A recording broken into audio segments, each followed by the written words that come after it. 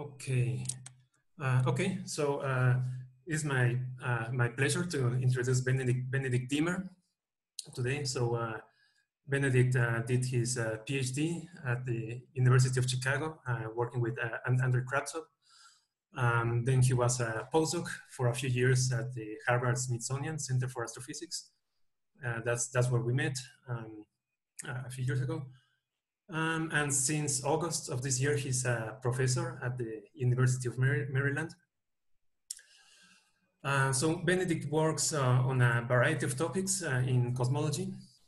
I guess his PhD thesis was on halo profiles and the splashback radius, which is a very cool concept that he will talk about in a second. And then in his postdoc work, he diversified a little bit, and he estimated like the cold gas content in hydrodynamic simulations, star formation histories, things like that. But now that he's a professor, he can return to all of these cosmology topics. He also has a Python package for cosmology. It's called Coloquio. So if you ever need to do like some integral with halo profiles or something like that, you should probably check Colossus first. Unless you're a student taking cosmology, then it will be cheating to use Colossus, right? So yeah, I think that's it. So Benedikt, can you share your screen, or do I have to make you co-host? Okay, great. Thank you so much, Vicente. I particularly love people who introduce me by plugging Colossus. That's just perfect, you know, so I don't have to do it. I should say that if you're a student, then Colossus is particularly made for you. It's made for cheating, basically. It's supposed to be as easy as possible and to basically smash your cosmology class. Anyway, so as Vicente said, it's a real pleasure to well, not be here. I really wish I could have visited in person, but such is life. And hopefully one day I'll make it down to Mexico to see you all in real life. Anyway, in the meantime, as Vicente advertised, I'm going to tell you about dark matter. And this is work, in fact, that I've been doing since my PhD with Andre, and then with a sort of growing cast of characters that are listed on this slide. But that's not even all of them. So I will try to point out some people as I go along. So when we talk about structure formation, what structure do we mean? We mean the galaxies in the universe that are not arranged randomly. They come in this pattern that looks like a spider web that we call the cosmic web.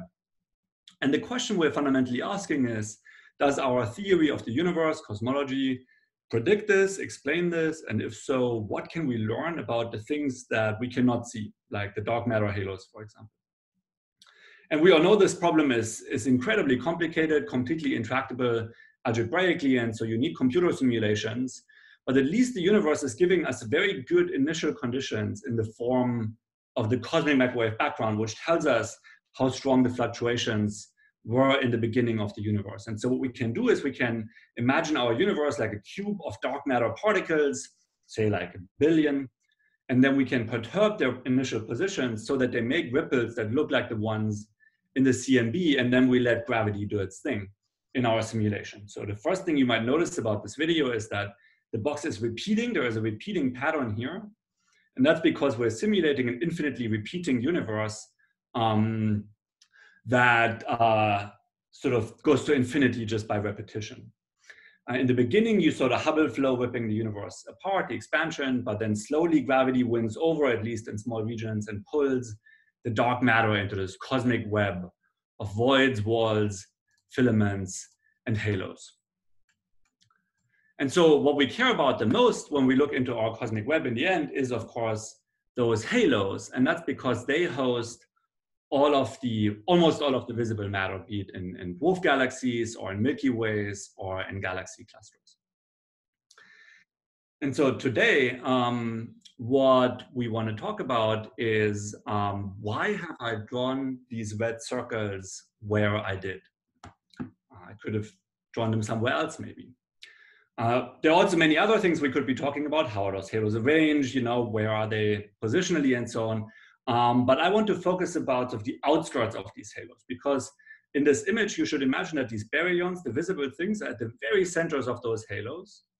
They're like maybe 1–2% the size of the halos. And for much of this talk today, we are actually okay in ignoring the baryons.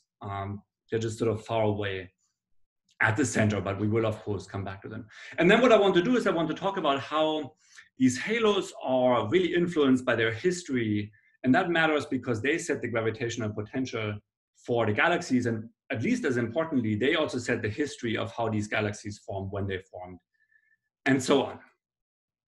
I forgot to say in the beginning, by the way, if you have questions during the talk, feel free to put them into the chat. I'm trying to monitor the chat window. I can't promise I'll always see them, but I will do my best. So what do you need to know about these profiles of these halos, or like their structure? Basically, the way we normally quantify this is called a density profile, so logarithmic density versus logarithmic radius. And the main thing you have to know is that these profiles steepen. They're shallow at the center, they get steeper towards the outskirts. There's a particular radius where the logarithmic slope is -2, that's called the scale radius. And that's relatively far inside the halo, not as small as the galaxy maybe, but it's sort of far in the halo. And so what we also want to do is we want to quantify the whole size or mass of a halo. And so for that, we have to do something else. And for that, we use what's called a spherical overdensity radius, something like R200 critical. So here we go to the center of the halo, and we measure the enclosed average density within a certain radius, and we keep going out until we reach some number, say 200 times the critical density of the universe, or 200 times the mean density, or something like that. And because of that definition, the mass is very simple to compute. It is just that density times the volume of the sphere that we have drawn. And that's how people typically think about halos, think about sort of where they end. The most important fitting function for these profiles is, of course, the Navarro-Frank-White profile, where we're assuming that the halo is a power law at small and the large radii with slopes of -1 and -3. But that should immediately give us pause, because if that is true, then we're saying there really is no edge to the halo, right? The power law would just continue forever. There is no preferred scale. And we would have to ask, why are we drawing our halo radius where we're drawing it? What's the point? Now, when you look at the actual density field, it may not be so apparent that these radii make any sense. And there are actually many different ones. So for example, people who study galaxy clusters tend to use R500 critical. So 500 critical, that's a very large density. So you have to go far into the halo to a small radius to achieve it on average. And then some people use 200 critical. Some people like the virial radius, as it's called. That's a varying overdensity. And then the biggest one that people use is 200 mean. So that's 200 times the matter density of the universe. And because that's the lowest density, that's going to the largest radii where the halos are getting less dense. So we can see that this makes a big difference, but most people don't really care about this density field that I'm showing you. They just care about getting a nice compact description of their dark matter density field as halos, sizes, masses, and positions, basically. And then on this, we're basing so many things. What we call the halo mass function. What we, like when we do the galaxy halo connection, in which halos we place galaxies. What we call a subhalo, right? So a subhalo is a halo that is inside another larger halo. And clearly that will change dramatically if we are changing these radii. So to me, it's very obvious that this is a really important question, how we define these halo sizes and masses. But this question hasn't really gotten all that much attention over the last sort of 10, 20 years. And so today I want to sort of break with some of that conventional wisdom and see if we can do something new, something better. Now you might say, why should I care? It seems like everybody's happy, right? So these definitions work very well. In fact, they are good in the sense that they're very easy to compute, right?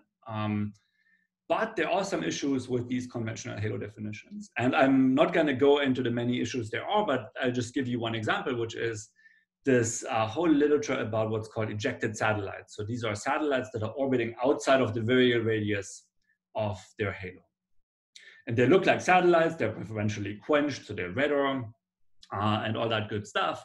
And so there are many, many papers about why this might be, and so on. And I would just argue that this is simply because you've drawn the halo radius wrong, right? If you have too small a radius for your host halo, well, then of course some of the satellites are going to orbit outside of that radius. And so this is just one example of what I would argue is a bigger trend, that these definitions that we have do not really count the whole halo. But then we might have to ask, so, you know, if we don't like the current definitions for various reasons, then what is it? What else can we do, right? And so for that, we turn back to the theoretical models from the 1980s. So then people like to do the shell modeling, secondary collapse model. Imagine you live in a universe that is only dark matter, comes in shells around a point, and there's a point perturbation at the center that I'm not showing. Then basically everything is going to expand with the Hubble flow, but inside of what's called the turnaround radius, the gravity is going to pull these shells in. More and more dark matter shells are going to fall in. They're collisionless, so they're going to orbit right through the center. They're going to go right through each other, and they start going back and forth in the halo. And as this movie of this model progresses, you see that the halo grows, of course. The turnaround radius also grows, but there's this characteristic radius where shells pile up. And that is at the epicenter of their first radius. So they fall in, they go through the halo once, and then they get very slow, and then they slowly fall back. And so they spend quite a lot of time out there and make what's called a caustic, so an infinite density drop in this model. And this is what we're going to call the splashback radius. Splashback because they fall in, there's a splashback to the other side. And I would argue that it's an excellent definition of the halo boundary, because it separates stuff that is falling in for the first time from stuff that's orbiting back and forth in the halo, which is kind of exactly the definition you want. And then, of course, this would by construction also include all of your satellites, because they're also just like particles, basically.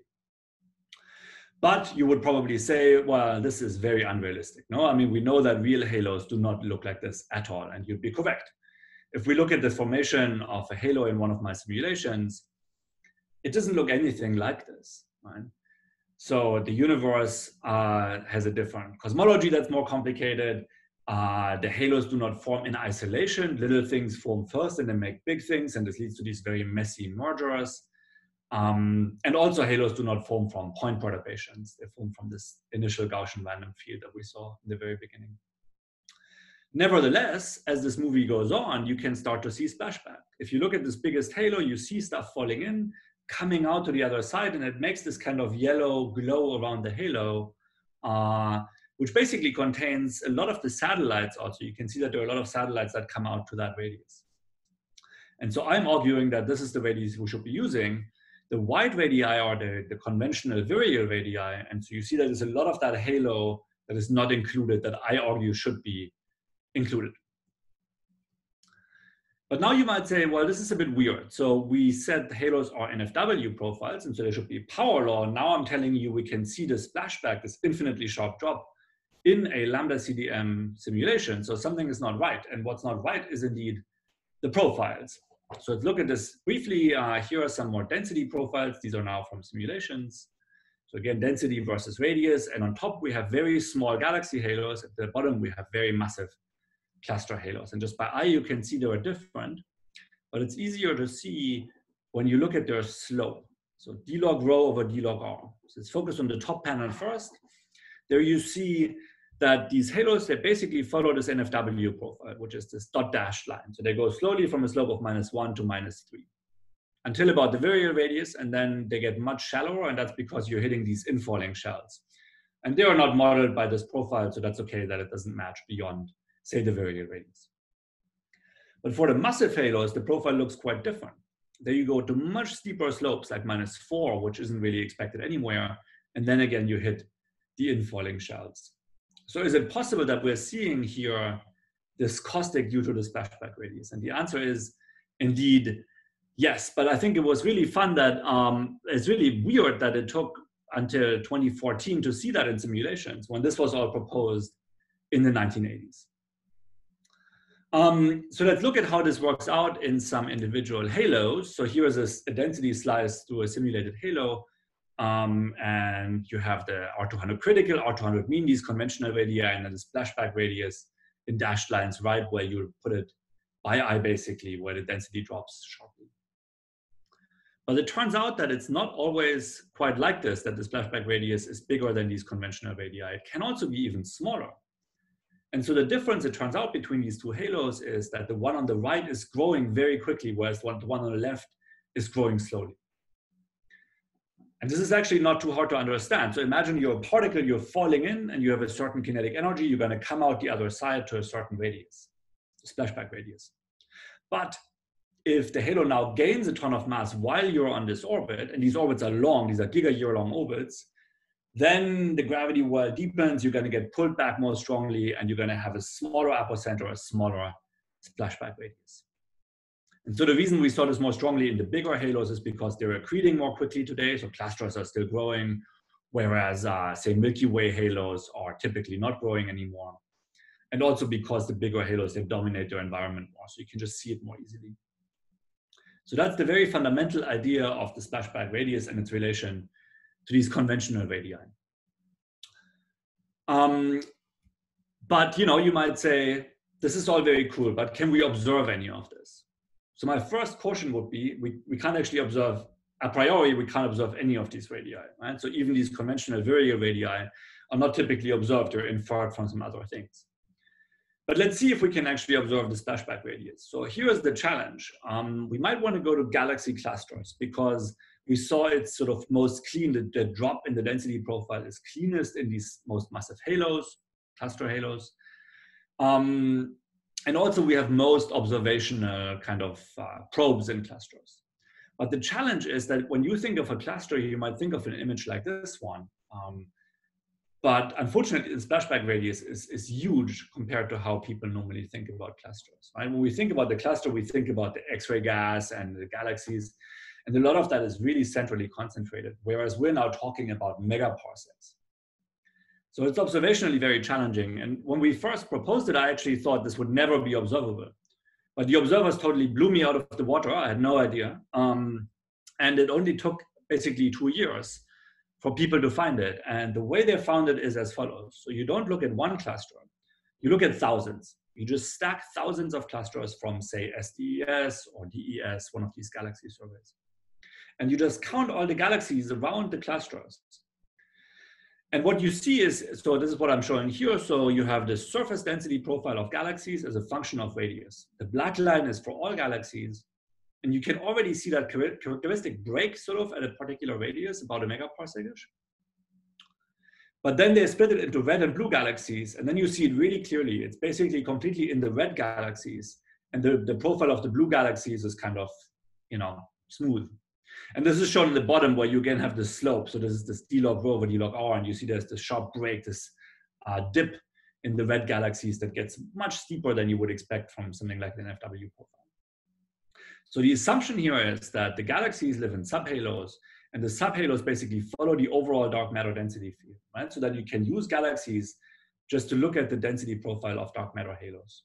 And this works surprisingly well, at least at these large radii. If you go to the center, it's not so good, because galaxies get destroyed and so on. But out there, it's actually really pretty accurate. And so this is really the smoking gun signal for the splashback radius, because the red galaxies are the ones that have orbited one. So the splashback radius is defined by these things that are orbiting, and those are the galaxies that have been quenched, whereas these blue galaxies, they are probably on a first infall into the clusters. So this was incredibly cool. Then a lot of new measurements actually followed in the last few years. So this is one of the most accurate ones from the dark energy survey from Chang et al. Here is what they got again for the slope profile. So we can see the dip in galaxies, and they also did weak lensing, which is nice because you don't have to rely on this assumption about subhalos. So again, you stack clusters and you look at the weak lensing signal, and again, you see the dip. And this is really incompatible with like sort of the NFW profile, but it's sort of explained by this profile that we suggested back in 2014. And I should say that this is not a fit, right? This is a prediction. This is what we said the profile should be like for these halos of that mass. But now you might complain and say, well, okay, this looks sort of relatively neat, but it seems like the splashback radius is in the wrong place in the observations. And indeed, in the beginning, until about 2017, that seemed like a massive issue, and we were very confused about it. But it's actually been solved since. So here's my summary plot. basically on the x-axis you have mass, or peak height doesn't really matter, it's sort of bigger as to the right. And on the y-axis you have where the splashback radius is with respect to the conventional R200 mean radius. And so each of these points is an observational paper basically.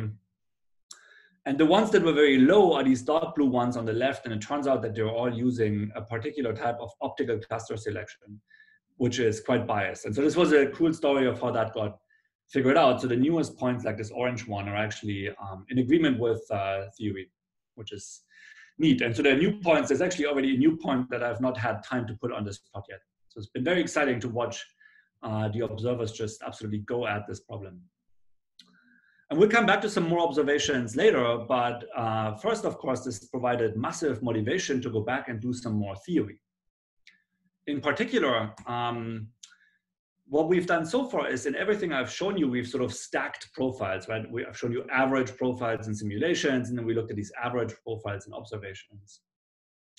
Rosa is asking, do you need to scale the halos by some characteristic radius before stacking them? That's a fantastic question. In fact, I've had arguments about this with many people. So it turns out you don't have to, you can just use megaparsecs, but you're making a sort of suboptimal choice, because then you can imagine you're actually stacking halos of different radii, different sizes. And so you're kind of washing out the features. It's better if you actually scale them by something like R200 mean, if you have some way to measure it. And then you will basically line them up more accurately and you'll get a cleaner profile out in the end. So this question actually highlights very nicely why the stacking is sort of, I mean, it's very useful in observations, but it brings up all these other issues, right? Ideally, what you want to be able to do is you want to define a splashback radius also for every individual halo, like you do with these virial radii or whatever. And so the question then is how to do that, because it turns out that you just measuring the profile and looking for the steep drop doesn't always work. And that's because halos are very messy. You can have substructure and filaments, and it's just not really possible in all cases. And so the algorithm that I started working on is called Sparta. It's actually more like a general code framework at this point, stands for subhalo and particle trajectory analysis. And the idea is to really look at the dynamics of the individual particles. So we said what the splashback radius really is this radius where particles reach their epicenter after their first orbit. And in simulations, we have all the information. We can look at all the particles. It's just a lot of work because there are billions of them. And so you need a really MPI parallelized C code. You know, this is not something you can do in Python anymore when you want to look at billions of particles. But this is what Sparta does. It's basically a general framework where you can write plugins. So it can analyze a whole simulation going forward in time, all the different time slices, can look at all the particles, and then you can write a plugin and tell it what to do basically with this data. It's probably easiest explained with a movie of how it works out the splashback radius. So this is now one halo. Each point is a little dark matter particle falling into the halo in the simulation. And Sparta tracks all of these orbits and then figures out where this particle reaches its first apocenter and makes a white dot, which then fades. And from these white dots, we can then construct the splashback radius, the solid line. It looks a bit funny now because you're seeing a slice through the halo, so there are many other points that you can't see. But basically, we're just taking a percentile. We're saying, I want the radius that includes like 80, 90, whatever % of those white points of these orbits. And then there are many, many, many complications, like those purple points that show you subhalos, which you have to throw out. And so it's basically, you know, way more complicated than I'm making it sound here. But I think the algorithm works really pretty well. And so what you then get out of this whole thing is basically splashback radii for everything in your simulation. So here's a density field again from a simulation. In orange, we have the conventional radii, and in white, we now have splashback radii, which we see are on average significantly larger than the previous radii. And that was sort of what we got in 2017. Now, when you have that, you can do things like, you know, answer some basic questions like, where is the splashback radius? So in this usual units of splashback over R200 mean, for example, we see this trend that I talked about earlier, where when you plot mass accretion rate on the x-axis, so on the left, you have halos that are just sitting there, not much is happening, they're growing very slowly. Then you have a large splashback radius, the particles are going far out compared to these conventional radii. And then if you go to fast growing halos, the splashback radius moves inwards compared to the old radius. And you can do the same for mass, looks similar. Note now mass and radius are now independent, right? So there's no unique overdensity anymore between them. So in fact, you can work out what the overdensity would be. So what would be the equivalent overdensity radius? And you see that the overdensity depends strongly on mass accretion rate. So this does not correspond to one of those conventional radii. You really have to work it out for each individual halo. And these are data from Sparta, by the way. So we worked out all the splashback radii using Sparta. So this is very nice, but it was actually kind of limited what we could do back then, because what you now need to do is you need to work out what happens to all your subhalos. So we have all these changing radii, right? And that means that you will call different halos subhalos. And for this purpose, I realized that the only thing that would be useful would be to basically provide halo catalogs like the ones people are using, but now with splashback data in them for the community. And that's what I've been working on, and that's what I put out this summer. So I took 14 n-body simulations. Here are some different, box sizes, and basically computed splashback radii for all of them, and then computed how these different definitions lead to different subhalos. These catalogs are online. You can just download them from my website and play with them. They're basically Rockstar catalogs. So if you're familiar with Peter Beruzzi's Rockstar Halo Finder, so that's what I ran. So I use that to find the halos. Then I add the data from Sparta about the splashback radius. And then I'm basically making combined catalogs for both Rockstar and Sparta that have all this different stuff in it. There's no need to read any of the slides in detail. These are just some fields that are in these catalogs. Those of you who work with halos might recognize some of this. The main point is that you have now not one radius definition like you normally do, you have like 20. And for each of these definitions, it also tells you which halo would be a subhalo of which other halo. So you can just very easily switch your definition and explore the way you're defining halos in your simulation. And this makes a big difference. So now in this picture, I'm marking subhalos in orange and host halos, so the ones that are not subhalos in white. Now, when we use something like R500 critical, a very small radius, barely any halos are subhalos. And then as I go up to R200 critical, there are some more, virial, some more, 200 mean, more. Now, if we use a splashback radius that includes 75% of all the orbits, you already have way more subhalos. And if we go to one that includes 90% of all the orbits, which is kind of the definition that we'll be using mostly from now on, it's really a completely changed picture of your universe. You can see that when you just put them next to each other, how drastically your idea changes of how big halos are, but also how many of them are actually subhalos of something bigger, which really matters for the physics that's going on. But we can also explore this in a little more detail. So here I'm showing the subhalo fraction now for the virial mass definition. So on the x-axis, you have mass. This is going again from small galaxies to very massive clusters. And I'm simply asking at that mass, what fraction of halos is a subhalo? And so you see it goes from 0. Of course, when you're the most massive halo in the universe, you by construction cannot be a subhalo, so it has to start at 0.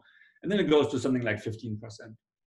And that's probably the number of people would have told you if you ask someone who does these kinds of simulations. But now if you look at these other definitions, that number drastically changes. So let's go smaller first, so 200 or 500 critical. You're down by a factor of 2, basically, only half as many subhalos. If you use 200 mean, you're already quite a bit above. And then if you use the splashback radii, you're dramatically increasing your fraction of subhalos to something more like 35% at the low mass end, another factor of 2. And so what I'm saying is I would argue that our whole understanding of how many satellites and subhalos there are has just been tainted by these definitions that are not including enough subhalos.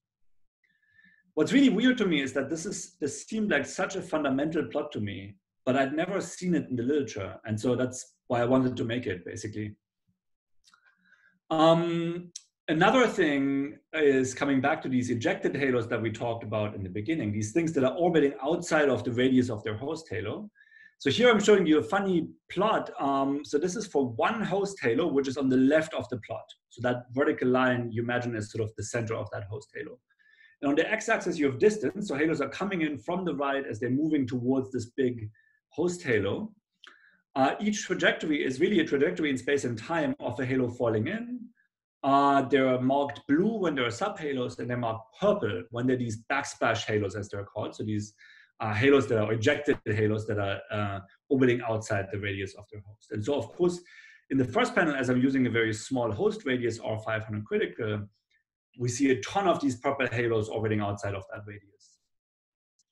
If we increase that radius to R200 critical, it gets a bit better, but there's still quite a few.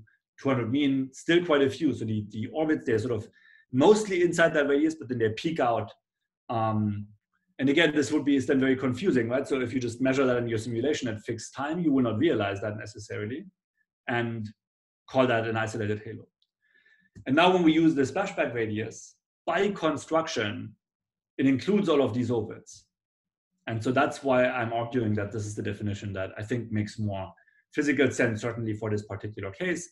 And I'm arguing that basically this whole idea of ejected subhalos is sort of wrong, right? That there is no such thing. They are orbiting their halo. It's just a matter of defining the radius such that they're included. Good. So you might say, why should I care? You know, this is all very nice in theory, but I'm not defining halos. So one example is, I think, the local group. Imagine our Milky Way halo on the left and Andromeda on the right. So here the circles are showing virial radii, which I pulled from the recent literature, basically. Sort of, we don't know exactly, but we have pretty good guesses. So the picture is that our halos are close, but not touching. And then we have in blue the little satellites that we know of. So they are very biased towards the center because that's where we've been able to see them. And then in white, we have some more local group dwarfs that we know of that are not satellites according to these halo radii. Now this picture would drastically change if we use splashback radii. There would be something like this. Now I don't know what they are yet because we don't know the mass accretion rates. We can only make a guess, right? We haven't measured this, but there will be something like this probably. And so that means that your whole picture changes, right? So our halos are actually touching, which means the orbital space is touching. So you could imagine, for example, satellites switching from the Milky Way to Andromeda and vice versa. The red points would become satellites. So things like Leo 1, Leo 2 would actually be satellites according to the splashback radius, which, you know, then explains why there is this whole literature about whether they're actually orbiting or not, or whether they're ejected subhalos. Anyway, I think this is just a neat example of why these things matter for our understanding. And I'm also very hopeful that we will be able to measure these radii soonish because we're getting more and more of these little satellite galaxies. And with future surveys like WFIRST, these numbers will go up vastly and they will go out to these radii that we need to probe. So I think it will be really fun to get a dynamical measurement of the local group and see how far out galaxies are orbiting, which will then tell us how fast the Milky Way is actually growing, which is a number that's quite hard to get at otherwise, and we don't really have a good handle on it at all. So speaking of observations, what else can we do with all these amazing new instruments that are coming online? Turns out a lot, basically. Any galaxy survey can be used for this. So one project that was just finished by a graduate student, Enya Chakai, she's a student of Alexei Leotose in Santa Cruz. She was thinking about what can we do with these surveys? How accurately can we measure splashback? Could we, for example, now split the cluster sample and really measure this dependence on mass accretion rate? And the answer is yes. With something like LSST, we can absolutely distinguish where this feature, this steepening, will sit. However, there's a big caveat. So on the x-axis, where I have the mass accretion rate, we're just assuming that we can measure that somehow. And that's actually not easy. So that's, you know, so that is sort of an unsolved problem here that we still also need to solve. But it's very exciting.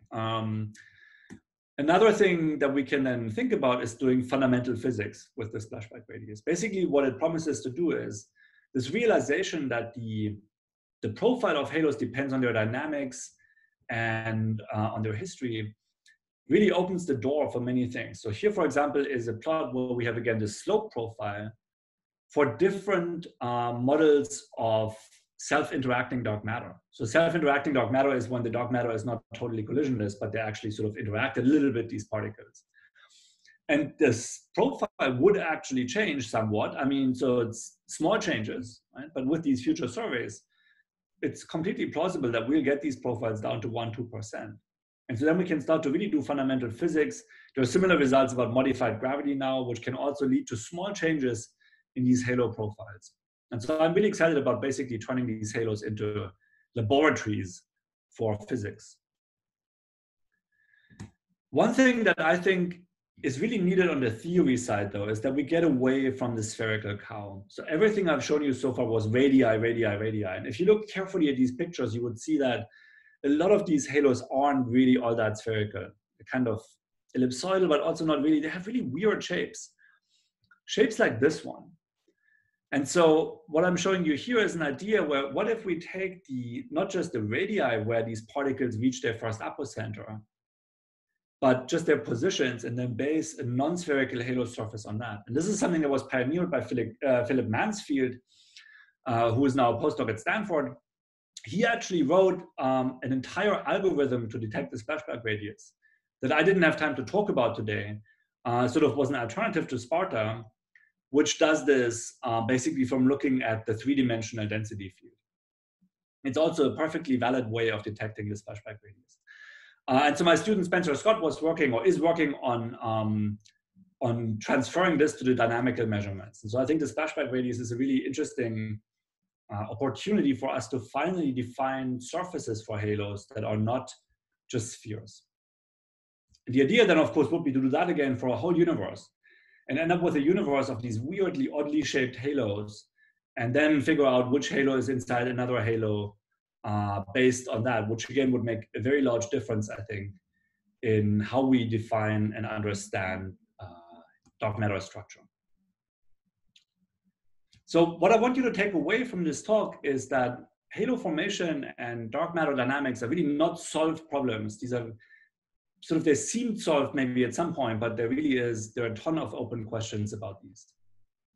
The splashback boundary is a physically motivated and observable definition of the halo edge. And I hope we get to use it in the future. And for that purpose, we now have these publicly available halo catalogs that are basically a conventional rockstar halo catalog, but with this extra information. And I hope I could convince you that changing these definitions can have a really drastic impact on what you will get out of these simulations. Thank you. Okay, thanks, Benedikt. That was a fascinating talk.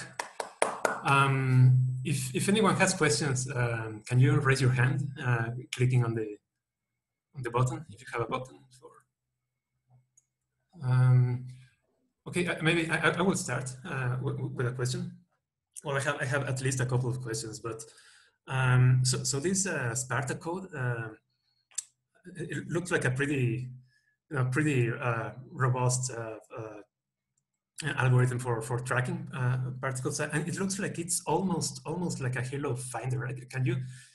I mean, I know there are some halo finders that try to. I think there's one called origami or something like that. They try to define halos based on the orbits. So have you considered, or is it feasible to basically forget about Rockstar, just use Sparta to do everything, to define the halos and everything, or is that a crazy? Yeah, no, that's a great question. So origami, actually, you're right. What it does is it looks for flips in the positions of particles, right? So they would start, say, left, right in the initial density field, and then if they flip in all three dimensions, you say, oh, they're in a halo because they have been in multiple streams and so on. Which is actually an idea that we considered in the beginning. We thought, is this maybe the same as splashback? But we came to the conclusion it's not quite the same. Anyway, so with Rockstar, yes. So the way I designed Sparta was, I was like, why should I rewrite a halo finder? Peter Beruzzi has already written this great tool. And so I used it, based Sparta on it. In fact, actually, you can run Sparta on any halo finder. It doesn't matter.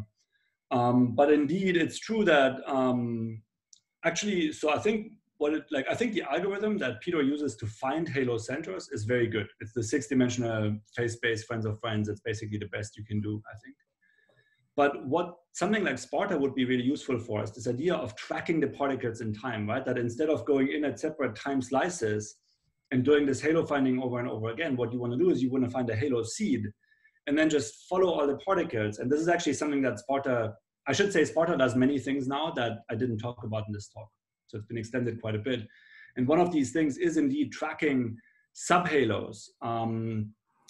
basically while they're getting disrupted in larger host halos, which is very difficult for halo finders to do. And so Peter and I are actually talking about what it would take to build a combined Rockstar and Sparta sort of halo finder that would automatically give you splashback radii because it would know about all these particle trajectories. So yeah, I think that's absolutely something I would like to work on soon. Right. Any other questions? So I actually have another question. So a student and I, we were looking at so I noticed in your slide when you were showing all of the data sets that are produced, that are included in your catalogs, you have the halo spin, right? Using the Bullock definition, right?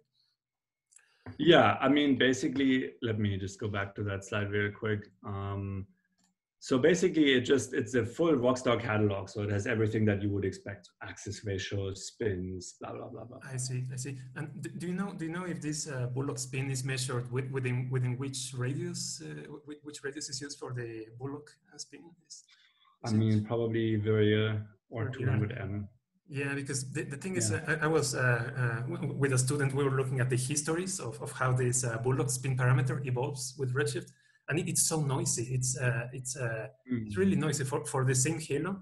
Even if I assume the merger trees are right? But the halo spin is so noisy. So I was thinking that maybe it's a question that we should not be using the R200 to measure the halo spin, right? And actually your plots clarify this. You have satellites going in and out of this R200. That's a really good point. So I wonder how much that would contribute, right? If you have a big satellite sort of coming in and then boom, it suddenly like gives you a ton of spin and then it goes out again. And yeah, that could totally happen.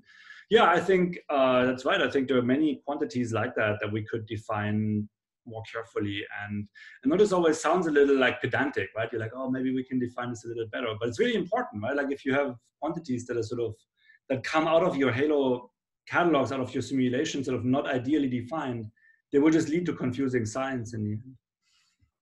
Yeah, it's so it's still amazing that we still find some correlations with the halo spin, even as unstable as the definition, as the Bullock definition seems to be. I see we have a question from Edgar.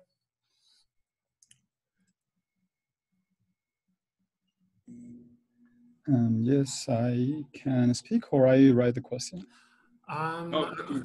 Whatever you prefer. Yeah, you can speak maybe. Thank you. Thank you for the conference, very interesting. I just want to ask some things that you have already shown here so I can get there more clearly. And the splashback radius is considering all these satellite particles that are going around the halo. So all these dynamics when these particles are coming nearer and farther from the center of the helium are changing maybe the center of mass.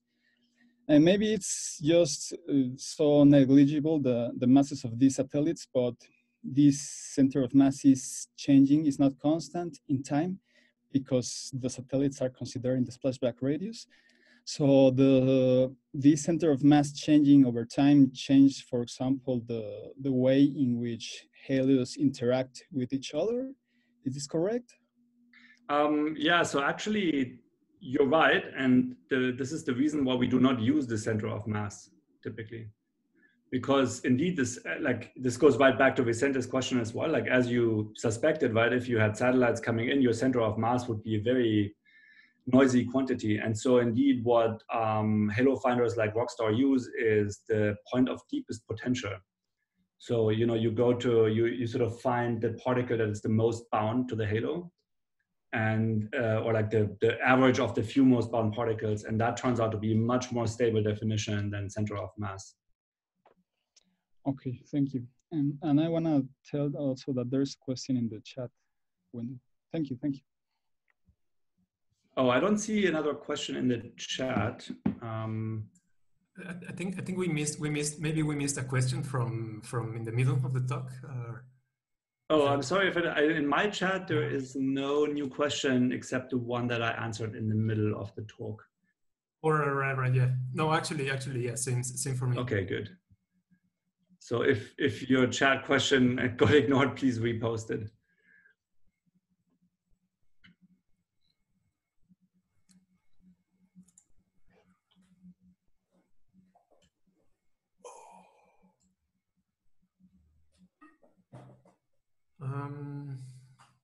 Okay, anymore? I already asked too many questions, but I could ask more.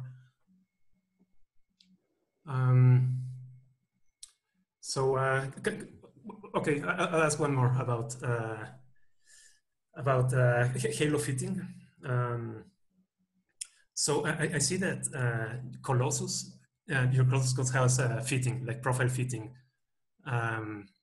tools, right? So, but actually, back in grad school, I did not have I did not know about Colossus, so I wrote my own fitting procedure, but it's a bit it's a slightly different methodology. So basically, for an Aster profile, for example, you could, I guess the traditional approach is to define bins in radius, right? And you measure the profile, you calculate the profile, and then you fit the profile, right? And you have uncertainties in each bin. But another approach would be to consider the like a probability function, like the Aster. You could assume that the particles of a halo are drawn from like a sort of Aster probability distribution function, and then do like a maximum likelihood. Like you basically maximize the probability of that the particles are drawn from an like Aster probability distribution, right? So that's what I was doing, and it might be more expensive, but I think it was working well. So I was wondering if this is something you have. Right. Yeah. Is it like a possible disadvantage of doing this method, or is it like? No, I mean, I think fundamentally this is a good way to go. The problem is that I'm not sure you get around the fundamental profile, which is, in my mind, the following. So the profiles, they have this vast dynamic range, right? They go from 10 to the 6 or whatever in units of the mean density, or even more at the center, depending on essentially how well resolved your simulation is, all the way out to, well, the mean density, right, by construction. So you have a dynamical range of 10 to the 6 or so in these profiles that you're fitting. And so the weighting is critically important, right? Do you weight? So if you weight linear density, you're immediately toast, because the only thing that will matter is the center. So you can't do that. Then you can do logarithmic density. Okay, you know, it's also just a number. And you're still actually overweighting the center a lot, right? You will then, so it's true, you can of course use the uncertainty also, but in a simulation, that's actually often difficult because you don't have an uncertainty, right? Your profile is perfectly certain. So here, what I'm showing was this power, by the way, is the scatter in this, this set of profiles, not the error. The error on that red line is 0, right? It's just an average over simulated profiles. And so then the question becomes, what do you mean by best fit? And there's actually a student at MIT, Stephanie O'Neill, she's one of Mark Vogelsberger's students, who has been exploring this. And she's actually putting out a paper, it should be on the archive in a few weeks, where she ran into this issue, and we looked at it in a bit more detail. And I realized that some of the things I had been doing were also just choices, right? So I had just chosen to do it in a particular way. So I think I weighted it by R squared, which then gives you a slightly more flat profile. So that's one way to do it. But why R squared? Why not R to the 2.3, right? I mean, so basically you're shifting whether you're weighting the inner or outer profile more.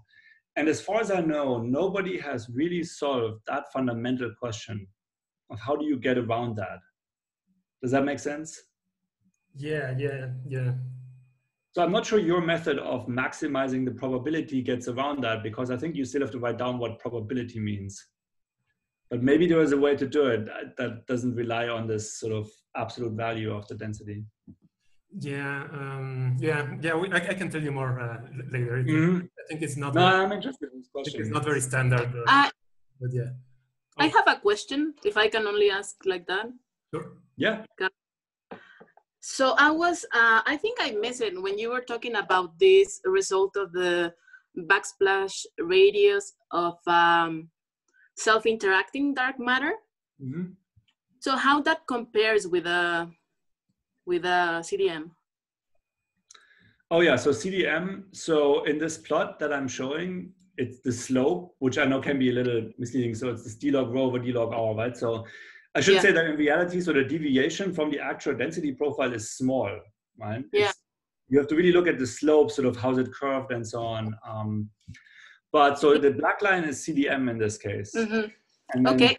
blue and red are the ones that you should probably be looking at. So these are two different models for self-interacting dark matter that are, by the way, sorry. I was gonna ask what kind of, because usually when I listen to self-interacting, I mean, it doesn't say too much because there's like many models. So I was wondering, what model is this one? I mean, right. So, yeah, sorry, I didn't want to go into too many details during the talk. Orca Banerjee and his collaborators know much more about this than I do, but my understanding is that basically, so there are fundamentally, you can have an isotropic or an anisotropic cross-section, right? Mm-hmm. So does it matter if two particles hit each other like sort of face on or 90 degrees or whatever? So if it's isotropic, it doesn't matter. I think that's sort of an easier model to work out. And then if it's anisotropic, then you get other effects. For example, if a subhalo is flying through a big host halo and it's anisotropic, then you would have preferred scattering in that direction, something like that. So just to finish this really quickly, so the red line is an anisotropic model and the blue line is an isotropic model. Yeah. And the cross section is 1 centimeter squared per gram. That is actually pretty conservative. So that's by no means excluded. The green line is, I think, sort of kind of at the edge of being excluded already by other constraints. Because I was wondering, I work with the scalar field dark matter. And you can also include a self-interaction. But if you only have like, is this fuzzy dark matter? So basically you just have to fix or something that gives you, I mean, the size of the halo or the slope of the halo can give you an idea of the mass of the particle. So I was wondering in this case, if you have the splashback radius, if that could give you, in this scalar field dark matter model, in this fuzzy dark matter model, how could it be related to the mass of the boson? So I thought it was kind of interesting when you mentioned the self-interacting dark matter. Yeah, I don't know because nobody has done it yet. And I would love, like, if you ever have density profiles lying around of halos in your fuzzy dark matter, I would love for you to figure it out or to see them, you know. So basically, this is just like nobody has looked yet, as far as I know. Yeah. Okay, let's do it. Yeah, exactly. Great. Thank you. If you have density profiles, it should not be difficult, right? You just plot you know, how does it look different from cold dark matter, basically? Yeah, great. Yeah, I will write to you for sure. So I've been talking to Philip Mox, who was sort of, you know, a colleague of Vicente's and mine at Harvard, and you might know of him. He's at Princeton now, and he's running a lot of these fuzzy dark matter simulations as well. Yeah. So from his paper, I think there was one where it showed profiles, and it looked to me like they looked quite different from cold dark matter halos, sort of in the outskirts. But then I also wasn't sure if they were maybe isolated simulations rather than cosmological, and so then it's sort of, I don't know if... I think they are mostly isolated. And I usually work with dwarf galaxies. So the thing with the fuzzy dark matter is that you can make a core for these small galaxies. And also when you're studying like bigger galaxies, like you said, you can recover CDM at large scale. So, but the thing that was very interesting to us is that when you study this model and you put, I don't know, we were doing just dynamics of dwarf galaxies. But if you study this kind of model, we ended up with the same range on the mass of the boson. So that was quite interesting. I was trying with my colleagues to break the model, but we can't. So I think it's interesting just to put out like another test to this model for sure. Yeah, absolutely. Yeah, thank you. That'd be really interesting. And you know, who knows? Maybe this is the way to break it, right? Because as you saw, we already have pretty good observations on splashback now, right? So exactly. I mean, I wouldn't be as optimistic as to say, does this already exclude certain boson masses, for example? But one should probably check at this point. I think it can be done. Let's see. Thank Sounds you. Good. Well, if you ever have anything, feel free to email me. I'd love to hear about it. Sure, yeah, thank you. Okay. So if there are no more questions, I think we should thank Benedikt again, and I hope you can visit in person someday. I would love that. Yeah, yeah, and students don't use Colossus for your course. Yeah, it's forbidden. No Yeah. Colossus in class. Well, thank you all so much for having me. This was the longest I have not looked at election results since Tuesday night. So this was actually a very nice hour for my mind. And yeah, goodbye. Yeah, good luck with that as well. Yeah, good luck to everybody. Yeah, I guess. Okay. Thanks. Bye.